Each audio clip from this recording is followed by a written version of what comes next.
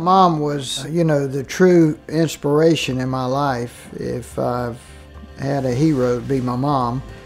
My dad died when I was 8, and it was up to her to raise me. And she instilled in me the basic foundation of believing in the Lord Jesus Christ and the go-get-em attitude of you can do anything you want to do, but you got to believe. And so she just, no matter what happened, she was always positive. She instilled in me that I can be what I want to be.